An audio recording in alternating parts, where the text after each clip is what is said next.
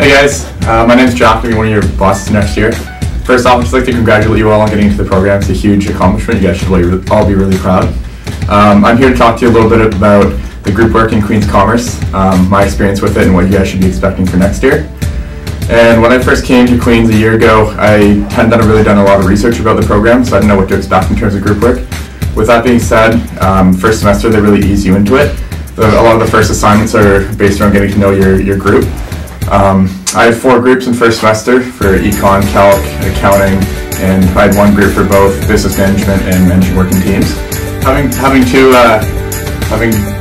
courses, 1 group with 2 courses was really beneficial because I got to really get to know each of my group members on a really personal level. We spent a lot of time with each other and had a lot of fun. It really helped me to get outside my shell and meet some of the other people in my section that I otherwise wouldn't have connected with. And first semester really prepared you for what to expect in both second semester and later on in commerce.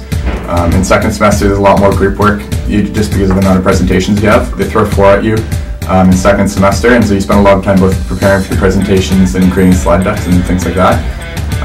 So what I would recommend to all of you is to really get on top of your individual work. So Queen's Commerce is very cyclical.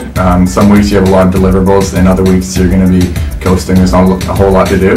So during those easy times, I just recommend you get all your individual work done because it makes meeting with your groups way easier. That was one of the biggest issues that I found with how busy everybody is with other group works and extracurriculars with the ComSoc, was that it was really difficult to nail everybody down for a group meeting. So just utilize all the resources that you can. Create Facebook groups so you can bounce ideas off each other. Google Docs are really helpful, so if you can't make a meeting, then everybody can be editing at the same time and making sure that they like each other's ideas and that sort of thing. And then I would also recommend that you guys get a head start on booking rooms for meetings.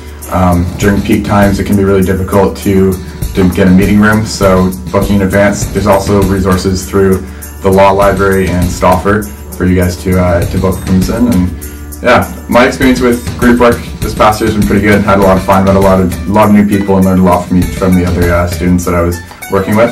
So I think you guys are going to have a lot of fun as well.